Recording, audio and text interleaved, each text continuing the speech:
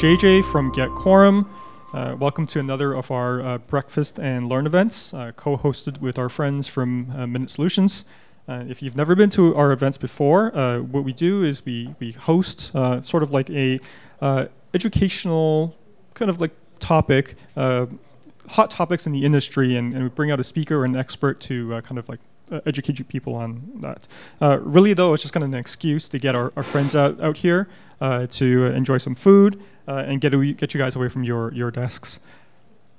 So two of the hottest topics that we've been seeing come across our desks lately have been Airbnb and marijuana. And Minute Solutions will attest to this because they're kind of in the thick of things with like board meetings. But you know, like we see a lot of marijuana governance notices in the things that we do. So distributing a lot of like rules packages and bans on smoking and marijuana. So we figured that this was probably like a good event to hold. So today we're lucky to have Luis Hernandez. He's a 6-year industry veteran and specializing in condominium law. Luis is also a CCI board member out in Windsor and has given many many presentations on the topic of marijuana since last year. Yeah, pretty much. Cool. So before I turn it over, just some housekeeping. The presentation will be about 30 minutes, and then we'll have a Q&A after. So please hold your questions till the end. How's the food? It's good? Okay. If you're feeling really good, it's not because we've laced it with anything. It just means that you guys are full and happy and stuff like that. Just kidding. Just kidding. Luis? Thank you, JJ. Good morning, everyone. First of all, I'd like to thank Minute Solutions and GetQuorum for inviting me to speak with you guys today. Today, we're going to get into the weeds. We're going to be talking... Sorry. Oh, no worries. We're going to be talking about cannabis. As JJ said, this has been a hot topic that I've been having to speak a lot about, especially from my legal practice. A lot of clients are asking questions, and just in general, trying to talk to owners, directors, property managers about the effect of cannabis, which is going to be legalized later this year. So to start, I'd like to talk about the current state of cannabis, or the many names that it has right at the top. Cannabis is the cool term now, since that's the legal term. Presently, it's still a criminal offense to possess and or smoke marijuana unless you receive marijuana or cannabis as medicine. Right now, there's a medicinal framework that's set up under the Controlled Drugs and Substances Act. And to obtain medical cannabis, you basically need permission from a medical provider. And they'll give you the reasons of why you're entitled to smoke marijuana. That being said, the future of cannabis is legalization. The Cannabis Act, and we're going to get more specific, more into that in just a second, but the Cannabis Act has already received royal assent, which means that by the end of this year, recreational cannabis will be available in the province of Ontario and the rest of the country. With respect to the government's approach, as you know, we recently had a change in government and the party that's governing. So some of the changes that were originally planned by the previous Liberal government have now been scrapped. So the government is now looking for a different approach with how to regulate cannabis within Ontario. That being said, they're still going to have to function within the framework of the whole Canadian Cannabis Act. So as you can see there, the federal government is targeting October 17th as the recreational legalization date. So now we move on to Bill C-45, the Cannabis Act. And I'm going to try to not get too in the weeds with the legal aspect of things, but just to give you some context here, the Cannabis Act achieved royal assent at the end of June 21st. And originally, the provinces said that they would need about 8 to 12 weeks to figure out how they would regulate cannabis selling. The government gave them a little bit of extra time, and they said, you need to figure your stuff out by October 17th, and we think that that deadline is probably going to be met at this point. So what are the goals of the Cannabis Act? First, it's to restrict youth access, to deter and reduce criminal activity, to protect public health, to reduce the burden on the criminal justice system, to provide for the legal production of high quality and regulated cannabis, and to allow adults to possess and access regulated cannabis as well. And ultimately to raise awareness about the risks related to cannabis. So as you can see, there's a very big focus on health, access to youth, and making sure that people who are consuming cannabis are consuming proper, well-regulated cannabis that's not going to be laced with anything like your food was, according to JJ. So what can adults do under the Cannabis Act? They can purchase fresh or dried cannabis, cannabis oil, plants, and seed for cultivation. That's going to be what's going to affect you the most, and we'll get to the condominium aspect of it later in the presentation. But you can possess and share up to 30 grams. You can cultivate up to 4 plants in your residence, so that's 4 plants per household. Doesn't mean that if you have 4 adults, you can cultivate 16 plants. It's a max of 4. And you can alter cannabis at home to prepare different types of products. So if you're creating butter so that you can make your brownies or your cookies. However, there are specific rules about using dangerous organic solvents, which is something that can be typically done to extract the THC from cannabis, but that can be really quite dangerous. So the Cannabis Act has put in provisions specifically prohibiting that type of behavior. With respect to cultivation, Canadians will be able to purchase their seeds from a provincially regulated retailer or a federally licensed producer. This is what is being reconsidered by the government. Before the change in the government, the Liberal government had said, okay, we're going to sell cannabis the same way that we sell alcohol. They're going to be done through the LCBO. They came out with a store that was called the Ontario Cannabis Store. They had a logo and everything. But recently, Doug Ford's new government has announced that they're going to proceed with privatizing cannabis. They're looking at models similar to British Columbia and Alberta, where private retailers will be permitted to sell cannabis as opposed to the Ontario government through the LCBO. So that still remains to be seen, but right now it's sort of in flux and there's no specific path forward that's been set out because it's a transition period. But as I mentioned, the Cannabis Act allows for individuals to cultivate up to 4 plants per residence. Prior to the final achieving of royal assent, there had been discussions about a height restriction on cannabis plants. That was up to 1 meter per plant. The government, I personally think rightfully so, scrapped that idea because I can't imagine the police coming into residences measuring cannabis plants and trying to make sure that they're only 1 meter tall. And finally, individuals wishing to cultivate legal cannabis for personal use must do so themselves. I can't tell my brother to grow 4 plants for me. That's something that I have to do personally. Edibles. As you can see, there's all sorts of edibles. I'll read a few of them because I like the names. The Keef Cats, the Rasta Reese's, the Butterfingers. There's all sorts of edibles out there. If you can imagine it, it probably exists. The government intends to add edible products to the list of products permitted for sale about a year after legalization. So in October, you'll be able to purchase the actual seeds or the cannabis itself that's been dried or fresh, but cannabis will likely be more around the 4th quarter or 3rd quarter of 2019 for the edibles anyways. If anyone wants a 3 Rasta Tears, you'll have to wait a little bit. And then for medicinal purposes, the current regime will continue to exist. So under the Controlled Drugs and Substances Act, people who need cannabis for medicinal purposes can get those through permission by their health provider, and that framework will be reevaluated in 5 years. So what we're talking about today is just your regular adult who wants to consume for pleasure, not because it's a medicinal need. So now we get to the effect of cannabis in condominiums. This is what you guys are really here for. And we all wish that everyone could smoke weed like this, in their own little bubble, not interrupting anyone and not affecting anyone. But the reality is that's not quite the case. But in terms of consumption of cannabis, I want to take away the fear of your building becoming Woodstock. It's not what's going to happen. But the biggest fear is smoking. How do we deal with smoking?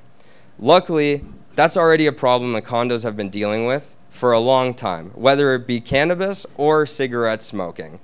The issue really comes down to the law of nuisance. But our biggest concern is, how does someone else's consumption of cannabis affect those around them in the community, the common elements, your neighbors, your units? And really, smoke is both secondhand smoke, which can be a health hazard, and it's an offensive odor. Nobody really likes it. They call it skunk for a reason, because it doesn't smell good. People consuming edibles, not really a big deal to most people. I can't imagine that a 20-year-old playing video games is really going to be a big issue to anyone if they're just eating cookies. I will tell you, I've had one file where that was an issue, but that was because the kid was getting so high and playing video games and yelling at the top of his lungs when he was losing at the video games. Different circumstance. That was a noise issue. So, the idea is, do you want to be a public nuisance? And the answer is no. And I just wanted to talk a little bit about the law of nuisance first, which is basically that the fundamental principle of property is that you are entitled to enjoy quiet use and enjoyment of your property. The tort is a civil wrong when that nuisance affects somebody, it substantially interferes with somebody's use and enjoyment. So what condos face is really an issue of balancing the rights of an individual in their property, the smoker, versus the rights of everyone else to not be interfered with by that person's smoke. So what we can do is something that we'll discuss in a little bit, but I'm talking about nuisance because that's where smoking plays in. And nuisance, like I said, already exists with secondhand smoking of tobacco or anything else. If someone is burning something in their kitchen and that smoke is transmitting to another unit, that's also a problem. This is the law that will really govern within condos the cannabis use. So when we get to other cannabis concerns, with plants, again, it's not the fear of the growth of a specific type of plant. A tomato plant is similar, or you've got roses, etc. But our concern is with people using utilities in a disproportionate way. So if you live in a condominium where your utilities are included in your common element fees, and someone is growing a lot of marijuana, it might consume more water or it might consume more electricity. It might also cause a fire hazard because a lot of people are reckless and they get lamps and they don't know how to set them up properly. And of course, the fear of growing operations, which is people who are producing for their own selling or just to distribute with their friends, and they're not listening to the 4 plant per residence rule. These are all things that, again, can be regulated in certain ways, and we'll talk about that in a minute. Production of concentrates, that's for edibles. We were talking about how you can produce butter or you can produce different oils. There's also a concern of using dangerous organic solvents such as butane to extract the THC and get real concentrates that people use. That is banned by the Cannabis Act. It's illegal because using butane or dangerous organic solvents in enclosed spaces is a huge fire hazard and very dangerous to a lot of people. So, the legal solutions to smoking. What can you do? You can change your declaration. That requires 80% unit approval in written form. And the beauty about changing a declaration is that it allows for unreasonable provisions to be made. If 80% of your mini form of government, your condominium, have decided that they do not want cannabis in the community, that is something that can be put into the declaration. But obviously, 80% is a very high threshold. What's happening now is a lot of buildings are being created. Ottawa in particular is big on this. They'll have smoke-free buildings. They'll have buildings that from the get-go, in their declaration, it sets out absolutely zero smoking in the condominium. That's what you're buying into. Same with pet-friendly buildings. So your declaration is really the supreme document that governs your condominium. However, in the interim, boards can take steps like creating rules that will allow you to promote the security and welfare of residents and really regulate these behaviors. Now, I will say that because this is all very new, there is a lack of consensus in the legal community as to what can and cannot be done in rules. So not to cop out here in a very legal way, but you may want to consult your individual condominium lawyers, your solicitors, with respect to what is appropriate for your community and what it is that you want to implement. There's a requirement under the Condominium Act that rules need to be reasonable, and this is where the debate ranges. We're talking grandfathering, banning all smoking versus just banning smoking of cannabis. I land a little bit more on the side of, if you're gonna ban smoking of cannabis, you also have to ban smoking of tobacco, because the smoke, at the end of the day, both produce an offensive odor, both have particulates in the air that will affect individuals if consumed secondhand. And you really want to give people the opportunity to be grandfathered in when you make these new smoking rules, because it would also be unfair for people who have been living in a community and who have been lifelong smokers to all of a sudden be told that you have to quit. So there's really different ways to address both the growing, the smoking, and it really depends on the individual community of how they want to address that. Some people are taking more prohibitive stances, and we'll get some clarity on that probably after October 17th, because there will be litigation that will come forward and will sort of draw the line a little bit clearer than what we have right now. But that's why, at least in my view, we've taken it from a nuisance perspective. Attack not the substance, but the effect of the substance on those around you. Like I said, I don't care if someone's having a cookie in my neighbor's unit and it doesn't affect me at all. But I do care if someone's smoking up the house and all of a sudden I'm getting smoke in my unit. The perfect example of this was, I was actually at dinner with my aunt yesterday, and I have a little 4-year-old cousin. This little girl likes to draw outside on her balcony. She likes to, she has an easel, she likes to paint, and one of their neighbors smokes a lot of cannabis.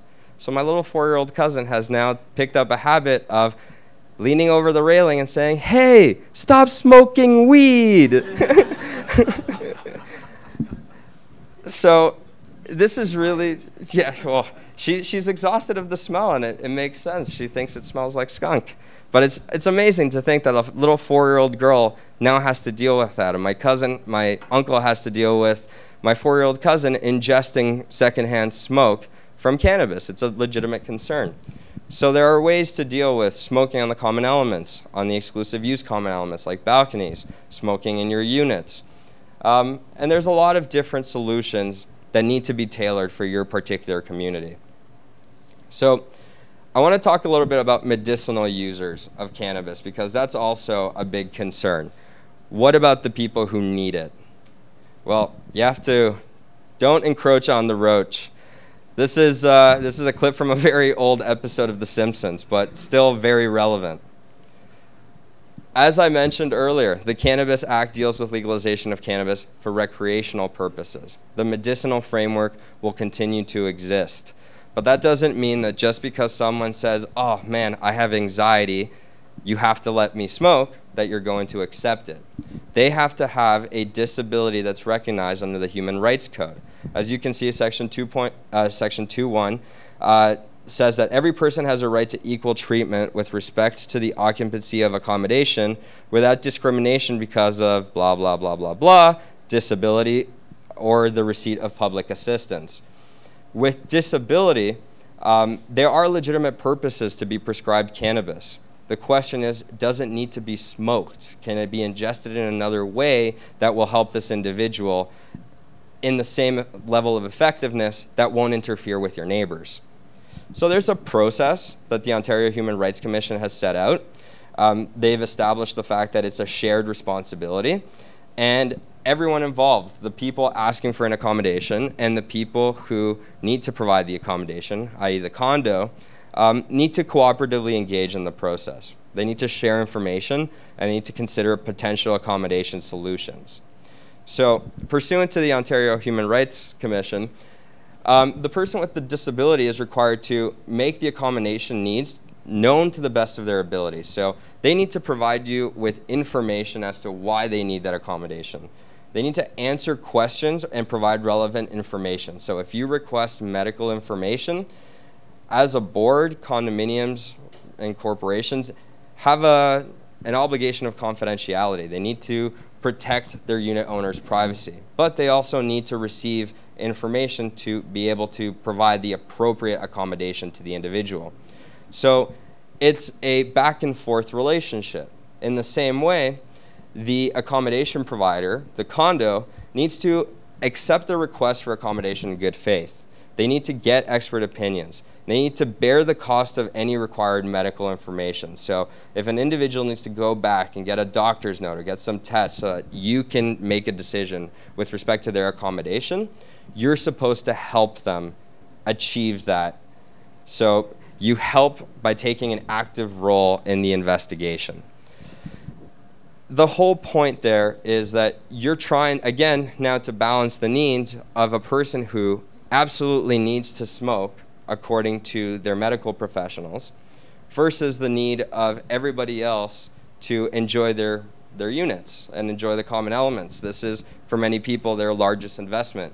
They live with young families like my aunt and uncle. It is something that needs to be balanced and something that over time will become more clearly defined, but right now we're in the initial stages, so communities really need to figure out a cooperative way of dealing with these situations. Now, just to sort of finish the presentation, I wanted to talk a little bit about cannabis in the United States. And the reason I wanted to do that is because lately this has been a subject that I've been talking about quite a bit, because people are truly afraid that once weed becomes legal, their property will lose value, their buildings will become Woodstock, it's just going to be a haze on every floor when you get out of the elevator. But the truth is that that's probably not the case.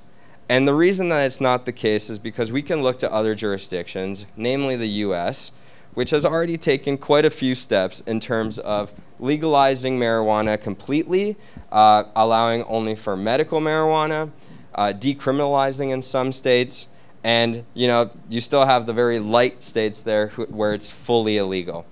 But what they've ended up showing us is that the issues that they have in Canada are the same issues that we have here. Smoking cannabis in public places, in the lobby, clubhouse, pools, smoking in units, odor and smoke migration, growth of plants. As you can see, Colorado actually permits the growth of 6 plants as opposed to 4 per residence.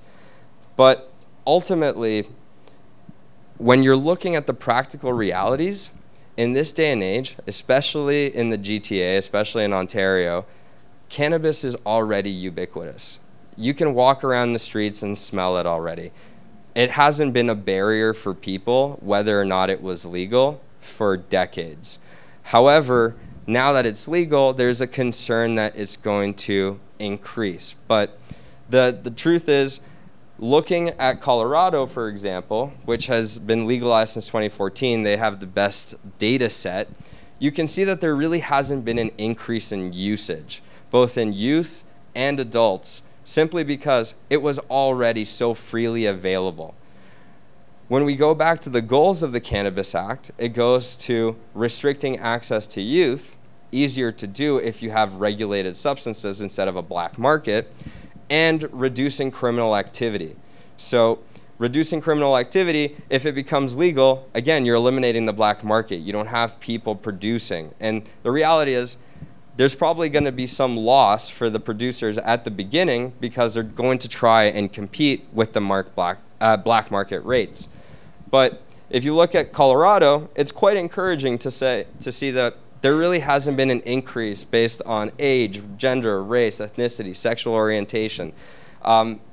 It will likely remain the same. If you already have cannabis problems, you will likely continue to have cannabis problems.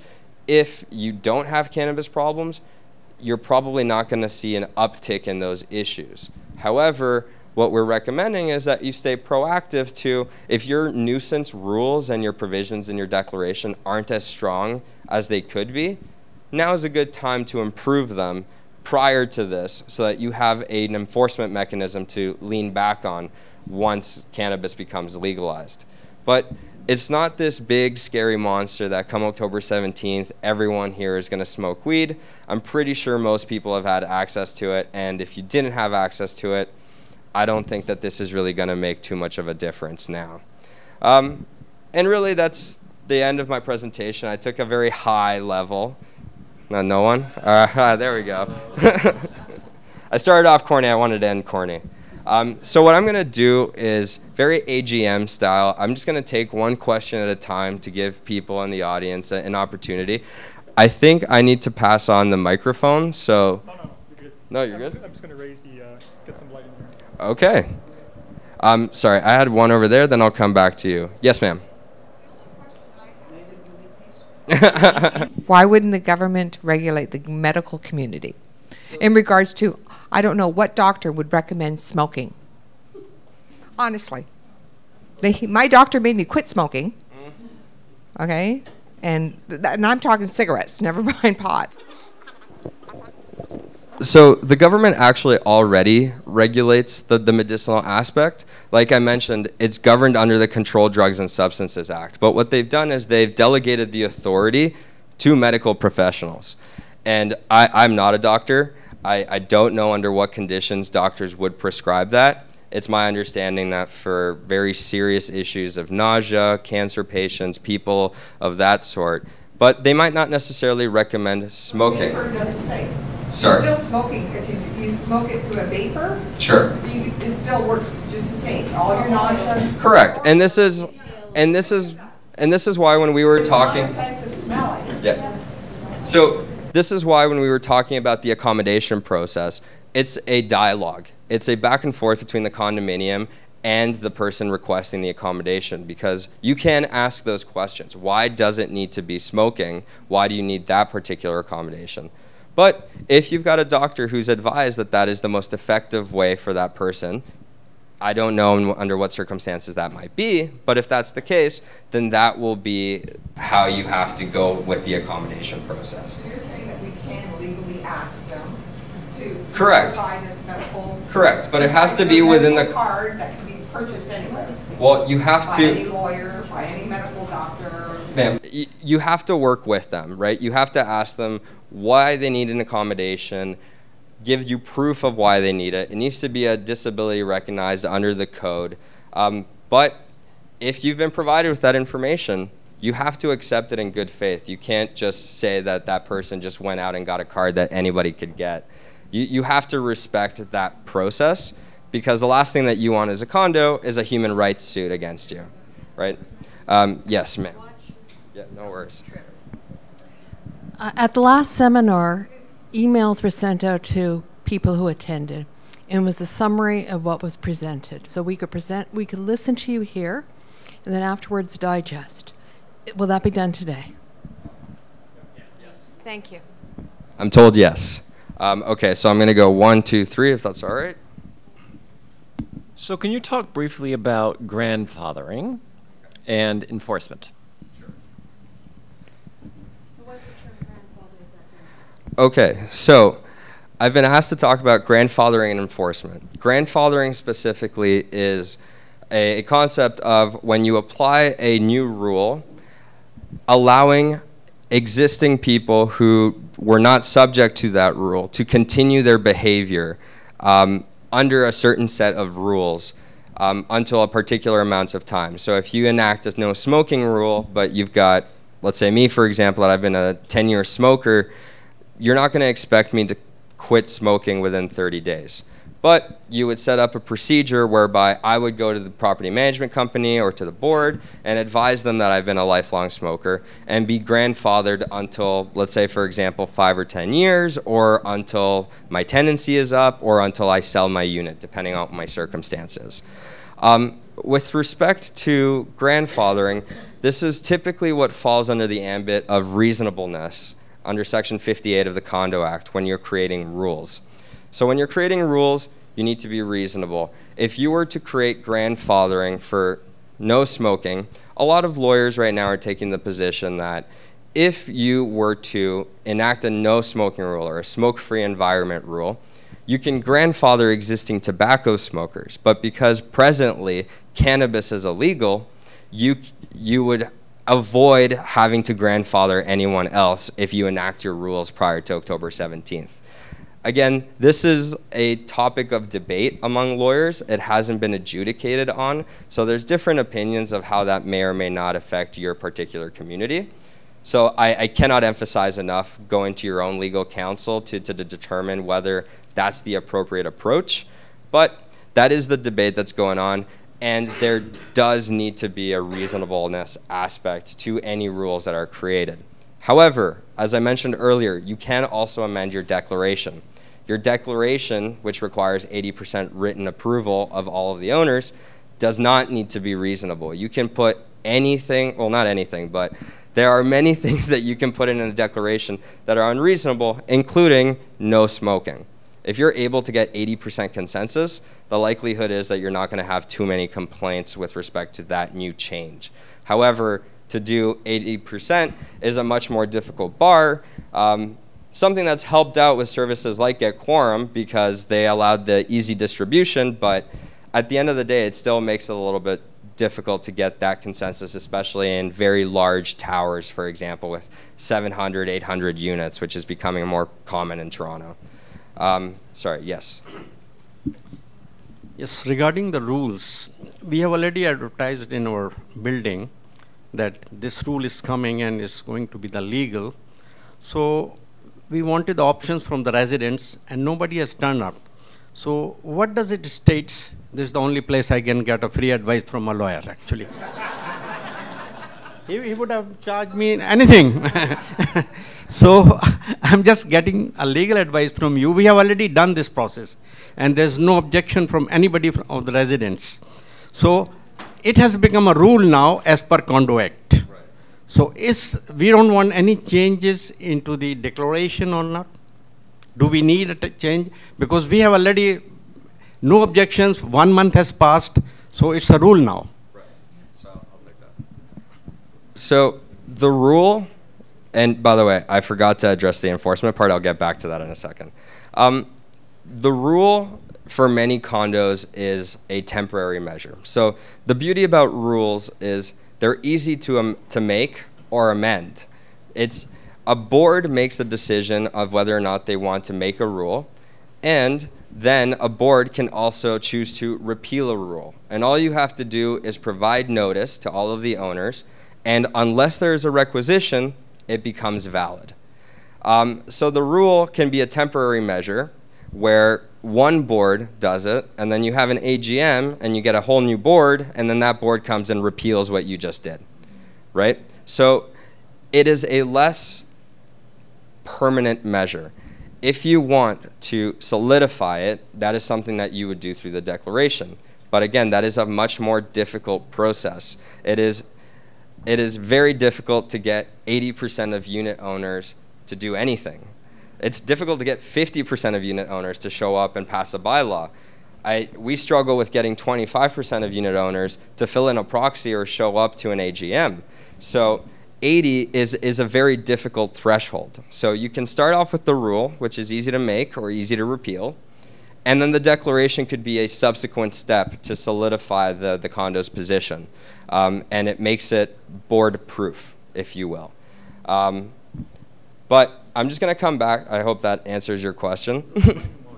We'll come back to you because there's a lot of other people.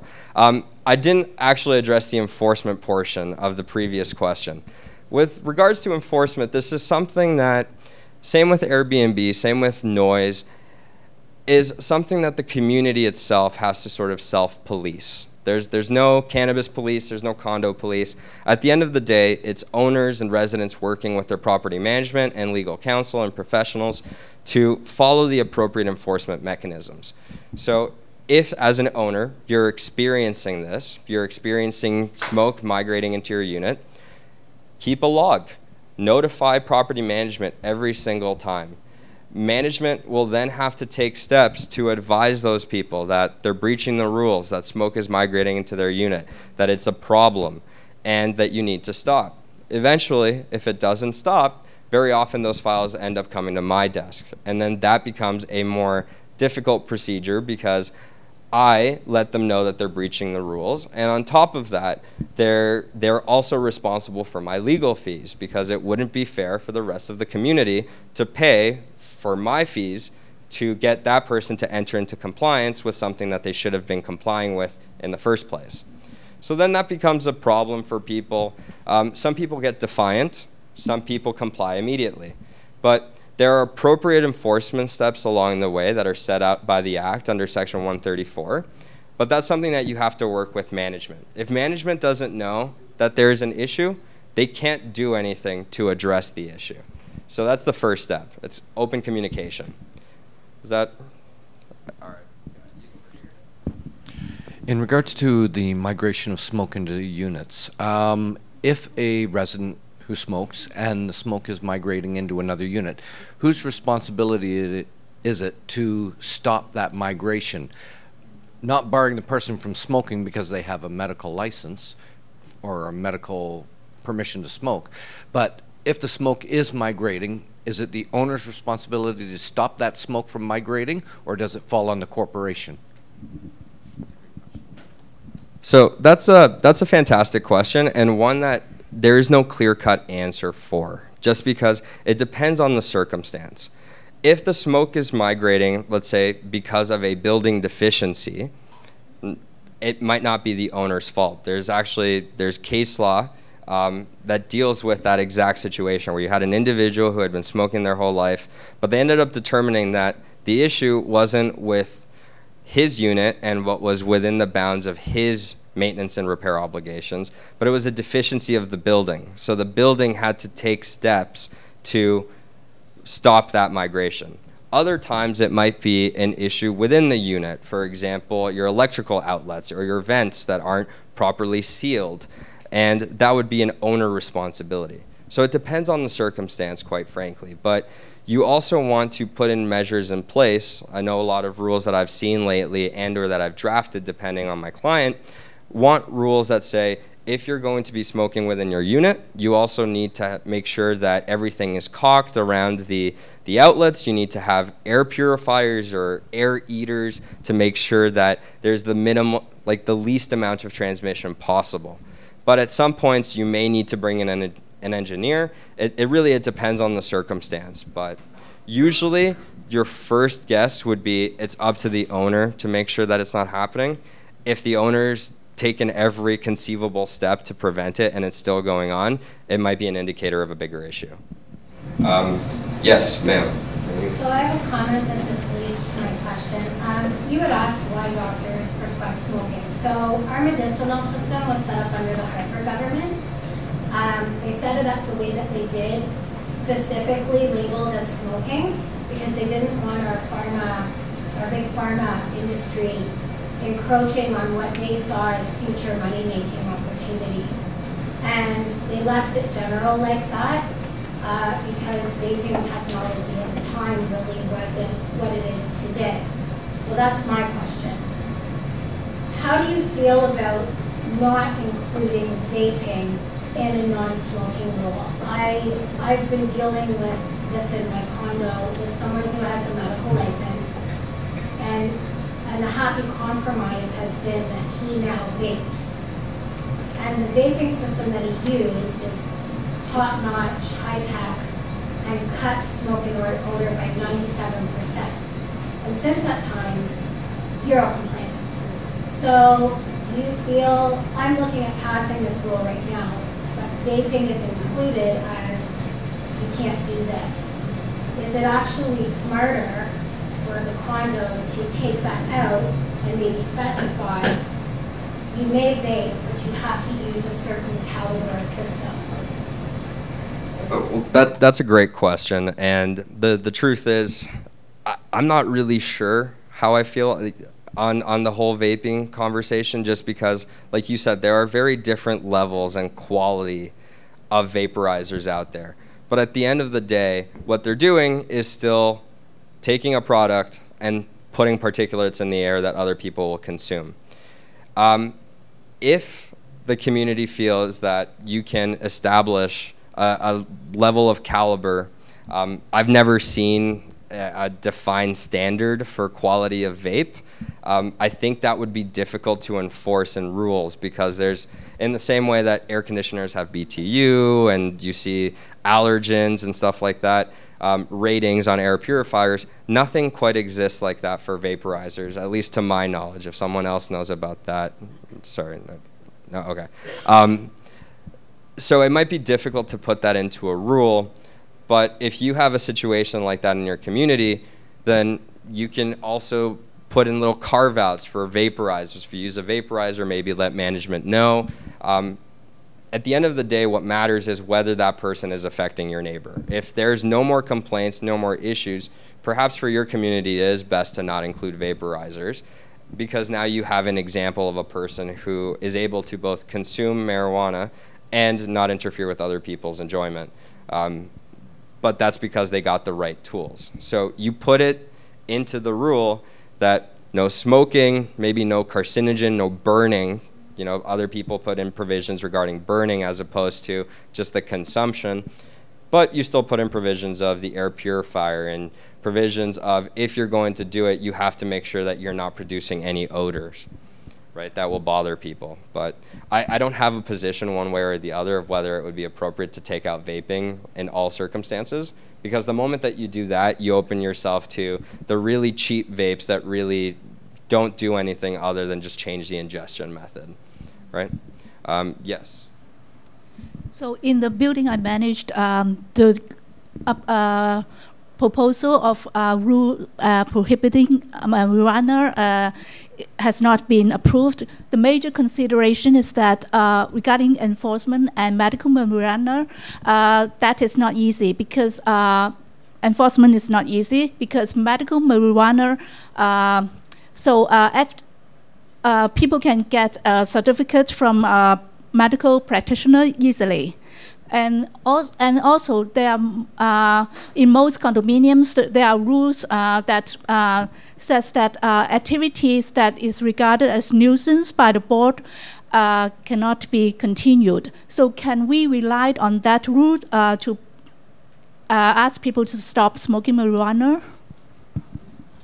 Okay, so the medicinal portion, the medicinal aspect of this conversation brings you into the human rights realm. So with human rights, you're supposed to accommodate an individual up to a point of undue burden. That's the legal standard. What you want to do in those situations is you want to accommodate as much as possible, and that also, as I was saying earlier, is a cooperative process. The person who's consuming needs to understand that they can't be a nuisance to other people. But the board can't deem the smoking in that circumstance just a nuisance and tell them to stop, because they do suffer a disability that's code protected. And if they provided you with the documentation saying that they can, then really they can. But you can discuss the method of ingestion, what they're doing to make sure that smoke isn't transferring through units. And with enforcement, this is where we go from the recreational to the medicinal, and we have to look at the different methods. Enforcement first comes from notification. Property management needs to be aware of what's going on. They need to investigate. They need to document their investigation. So if you go outside, you know, unit number 12, and you hear, like, you smell the smoke that's originating from there, then that makes part of your investigation. Then you determine, is it a person who's smoking recreationally or someone who's smoking for medicinal purposes? And that determination will help you figure out how you're going to proceed with the enforcement, how you're going to deal with this individual going forward. And if it's medicinal, you enter into the accommodation process. You get information, you find out what is their disability, why they need to smoke, and why there's transference from their unit to the common elements or to other units. With the recreational, that might be covered under a rule or a provision under your deck, but there is no concern there of a human right issue, because if you're smoking recreationally, it means that it's not because you have a need, it's because you have a desire, right? It's the same as consuming alcohol or eating anything that you might eat in your own home. So at that point, that's strictly governed by nuisance law. Medicinal, that's the different range. So I'm going to go there and then back to you. So my question is in regards to landlords and tenants, because most condominium are about from 10 to 40% tenants. So I advise landlords, future landlords, I advise them to put non-smoking for their units. It's your right as well to request, like you say, I want, when you request, when you sign the lease at the beginning, you put all the condition, no partying, no alcohol. I know. We're going to the human rights thing, but if you sign a lease with the landlord saying no smoking in my unit, then the person accepted that fact, it's a contract. Now, they breach that contract. You take them to the kangaroo court, which is the tribunal, landlord and tenant. Are they prepared to deal with these cases because there is a breach of contract? So the landlord and tenant board, are they prepared? Is that what you're asking me? Yes. Yeah, no, but the tenant already signed the lease saying no smoking. It's written there, no smoking, no pets. Whatever the landlord feels like they want to put on that lease. The tenant accepted that, no pets and no smoking. Now, the individual comes in and now they're smoking recreational, forget the medicinal, recreational marijuana. As a landlord, the management advises your tenant is smoking and you can read no smoking, no pets. What are you going to do? Okay. So the question revolves around what do you do when you've got a tenant who signed a lease that has a no smoking provision and they're breaching that provision in their lease. So I'm going to address this with a condominium lens first. As a condominium, you are entitled to enforce the provisions with respect to the owner, not the tenant. There's two separate relationships. There's the relationship between the condominium and the owner, and the landlord-tenant relationship that exists between the owner and the tenant. You, as a condominium, have to enforce the rules by way of the owner. The owner is obligated under Section 119 to ensure that their occupants, their tenants, their guests, their family, everybody, abides by the rules. And then, on a separate notice, the landlord has a relationship with the tenant, and that's governed by the Residential Tenancies Act. It's a different relationship. So, as a condo, you can advise your landlord, the owner, that their tenant is breaching the rules, that they have to show you that they're taking the appropriate steps to deal with that within the bounds of their landlord-tenant relationship. But the condominium can't necessarily take steps against the tenant immediately unless it's an aggravated issue. You have to take the owner and the tenant to court because the offending problems continue with persistence. But again, these are unique circumstances that you have to deal with. The condo is by no means interested in what the provisions of the lease are. The condo is interested in the declaration, the bylaws, and the rules. They're also interested in the Condominium Act. So the Condominium Act says that if you're an owner and you're leasing, under Section 83, you have to provide your tenant with all of the condo documents. You have to advise them of the rules and the bylaws. And you need to provide notice to the corporation that you have a tenant. And that tenant, and this is under 119, is following all those rules, declarations, and bylaws that you've provided them with. So at that point, a condominium, when it comes to enforcement, can tell the owner, hey, you're a landlord. Landlord, you have to make sure that your guy is following all the rules.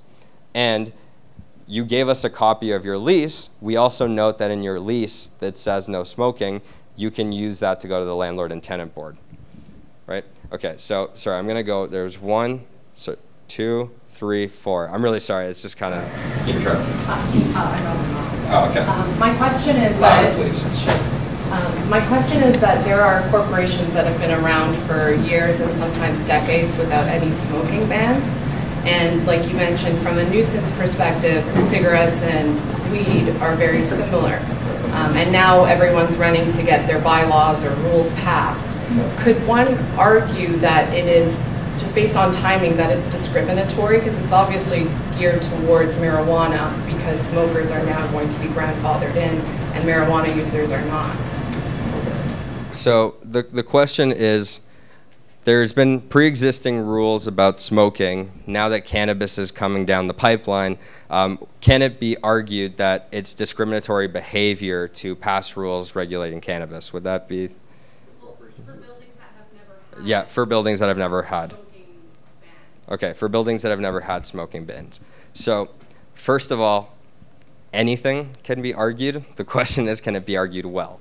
And the answer is probably not, because a condo is entitled to pass rules at any time that they view as being necessary for the security or welfare of the corporation. It also wouldn't be discriminatory, because discrimination has very specific, I guess, elements, or there are specific ways that you can be discriminated by pursuant to the Ontario Human Rights Code. That includes age, gender, sex, disability, and everything. And like, there's a bunch of, I think there's like 13 categories, including family status. I've never heard of stoners being a protected ground, to be honest. So I don't think it would be discriminatory. In fact, it would be a board acting within their duties to actually govern the condominium if they think that that is what the community really wants. But it wouldn't surprise me if there is at some point a human rights complaint that makes that exact argument. I don't think it would go very far, but I don't know. Okay, sorry, I had you, then I had you. Thank you.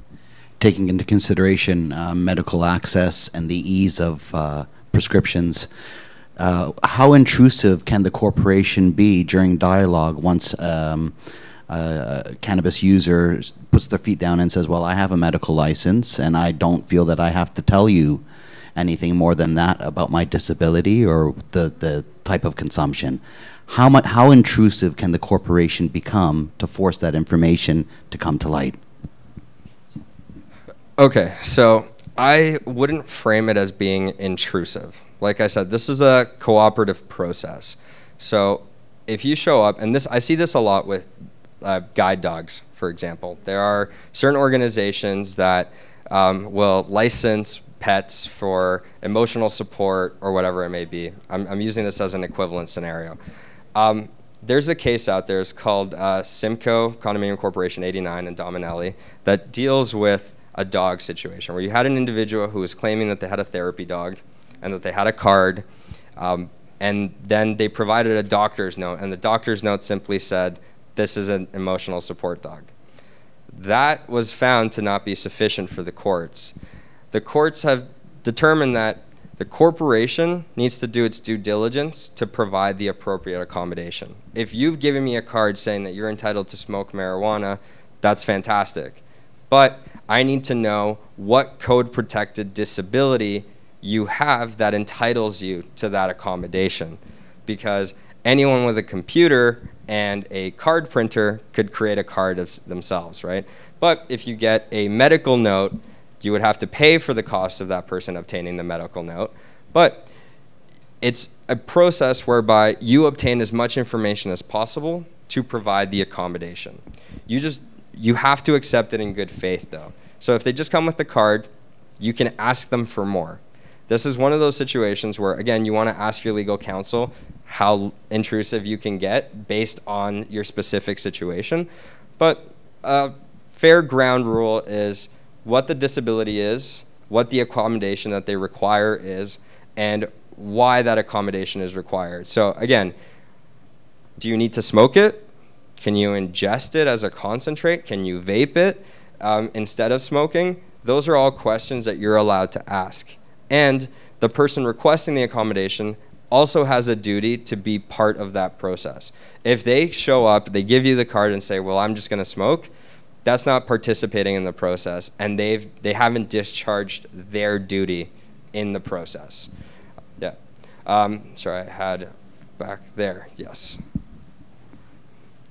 I'm going to digress a little bit and make it a little lighter here. I just wanted to find out from if you know of any opinions or studies that more or less determine that the use of continuous use of marijuana affects one like mentally negatively? How do you know of any? On that subject, I'm not a medical professional by any stretch of the imagination. I do read a lot.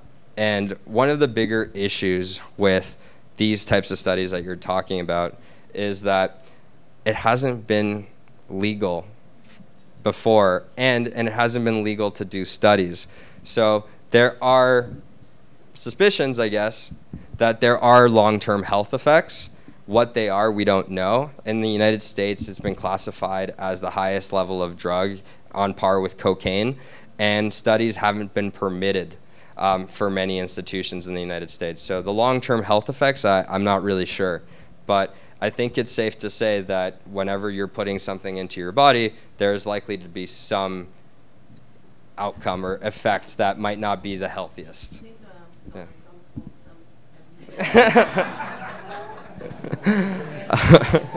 Okay, now we're getting political.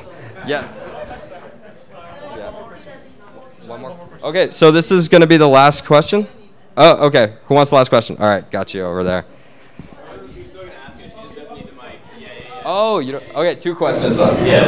Okay, so my question is, so if you have a rule in place and you don't have a big problem with smoking or cannabis right now, can you pass a declaration even after it becomes law? Yeah. Sorry. So, pass a new rule or amend the declaration? Yeah. Yeah. So you can do a new rule or amending the declaration at any point in time. One of the biggest points of argument has been with respect to passing a rule before or after the legalization date because of the grandfathering aspect. If you pass after October 17th, does that mean that you will have to grandfather pot smokers as well? If you create the rule now, presumably you wouldn't have to grandfather pot smokers because it's presently illegal. So they had no legal right to do that in the first place. After October 17th, the argument is they are legally allowed to smoke recreationally, and a rule would take that away. So you get recreational users grandfathered as well. There are different schools of thought on the subject, and you'll ask 5 lawyers, you'll get 5 different opinions on it, but those are sort of the range of options. But to amend the declaration, you can do that whenever. That is something that is done as a community that affects your fundamental document, being your declaration. It's why it's so difficult to amend. There is no reasonable component required in a declaration change. There's no rush to do the declaration if you have no problem right now. Sure. Yeah. Okay, and last one. Going back to the lease situation, does the corporation have a right at the time an owner is leasing to see the lease itself? Yeah. Okay, the second question is, if they are not including a non-smoking provision, my understanding is they have the opportunity at the next time the lease is renewed, but cannot force it in the interim, so they are in effect grandfathered. That is a landlord and tenant issue between the owner and the tenant. It's not something that the condominium can force governance of that relationship unless there are provisions in your declaration. So many provisions of declarations state there needs to be a statement in the lease that says that they've received this or that they're doing these things. I am not arguing that. Okay. You made that clear before. Right. The question is, can we see the lease when it is in force? To know whether or not they have included it, because if our recourse is the owner, we have to go to. So under Section 83, every owner who leases their unit has to provide the corporation with a copy of that lease, always. Right. Yeah. Also, the owner is obligated to give the rules of the corporation to that tenant. Yeah. So any rules of the corporation that ban smoking would automatically fall, whether it's in their lease or not. Right. So. Dean makes a very good point, which is what I had emphasized earlier, which is under Section 83, not only are you the condo entitled to receive a copy of that lease, and receive notice that it's being leased, you can enforce that the owner provides the owner with all of that information. And on top of that, there's been changes to the Condominium Act as well. So when a corporation receives information about, let's say, a new owner gets given the same package. So it's sort of the same idea.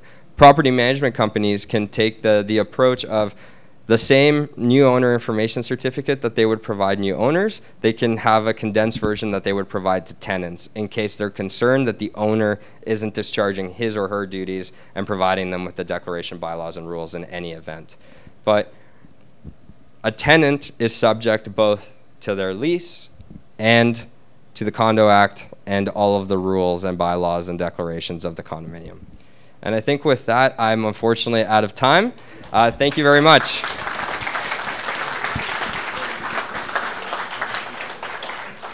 Thank you, everyone. Actually, I have one question for you.